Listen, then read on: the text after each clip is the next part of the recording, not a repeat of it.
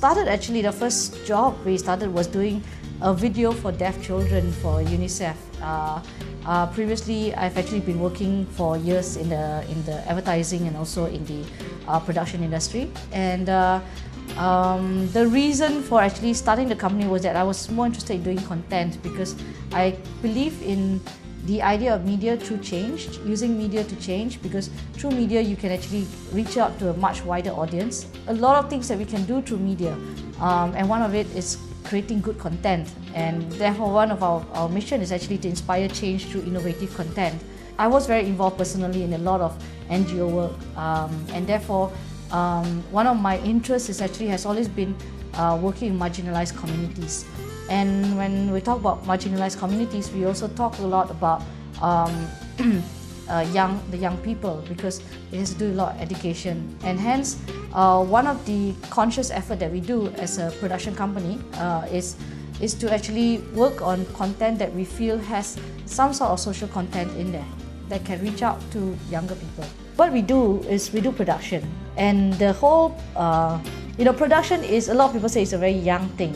And it is. I mean, only in the last 5-6 years have people started, running around with cameras, and everybody can do filming nowadays, And you look at it, it is an industry which attracts young people. When we started the company, we also knew that there are a lot of young people who want to do things out there, and they want to make a difference, they want to make changes, but at the same time they need to be equipped with the skills to do it. And of course, when they come in and they say, I've done my little video, but yes, okay, those are what you call hard skills. You know how to switch on the camera, you know how to do the lighting, but do you know what goes on behind structuring a good program, for instance? What's the thought process that goes into it? What we've done is we hire a lot of fresh graduates, and from there we train them, and our staff has been with us for the past 6-7 years. Some of my staff, like Joanna, she came straight out of university from KDU, I think, and then we train her as a junior assistant. She's now an executive producer with us, and she understands the issues. She knows how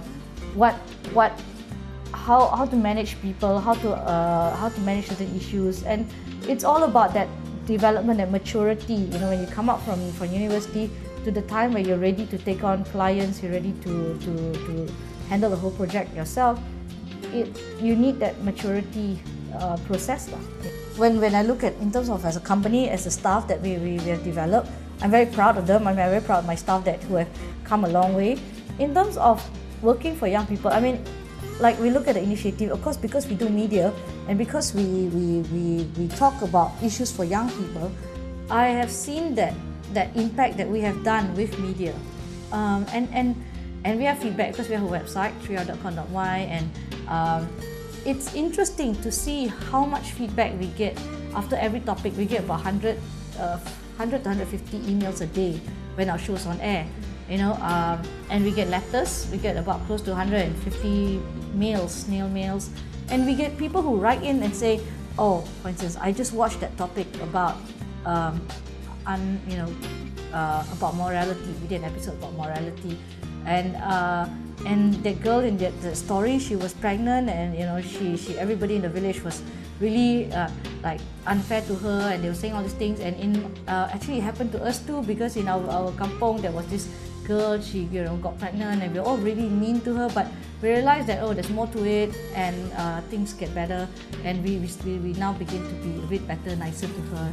We have letters like that, and these are real letters, real stories. We have letters that people wrote in and said, I watched the episode on self-esteem, and I saw that girl who was really big size and she's running around, and I didn't think that I could do that, and I thought, oh, that girl can do it, I could do it too. And we do have letters, and one of the things we know that it kind of propels us to do what we do, because we get that kind of feedback. I mean, the whole team, it's not just me, it's just that the whole team feels that way. We feel it gives us meaning to the work that we do, because we do get that kind of feedback, we do get that kind of response, which is so positive. And you read the stuff that they write to us, you realize that, because when you work as media, you work in isolation. Okay, you do your work and then it goes out on air. But when you realize that people actually watch it and they do make an impact in their lives, that's when you know, okay, the work you're doing is good. It is on the right track, and it's affecting people out there, especially the young people.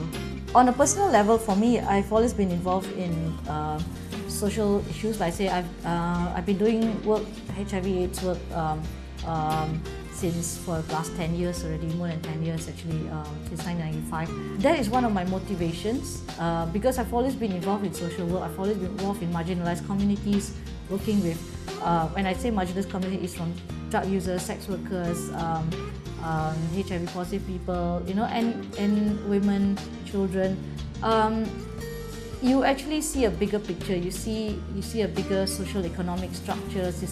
You see how things are done. That's why I think media is really important to actually get your messages across. And as someone who's very involved in doing this kind of social work, I see media as my contribution, as a gift that I can use it to put the messages that I want across, to put the issues across, you know. And these are issues sometimes young people don't think about because it doesn't affect them. Of course, you watch a teen drama, you're not gonna, if you watch a teen drama, it's gonna be about love, it's gonna be about, you know, of course it has to be there, love, family, that has to be in there. But there's of course a larger social issue. And my interest has always been about that, about a larger social issue. How I always believe that young people should step out of their box. You know, we all live in a little box sometimes, and we don't interact. We don't even know.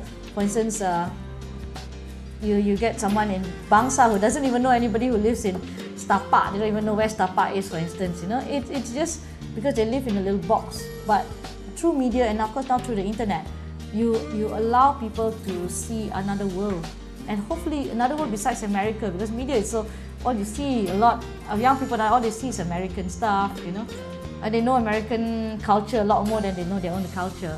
The idea is to bring back people, young people, especially the urban kids, to see their own country and look at what they have, and to look at the variety of people that they have.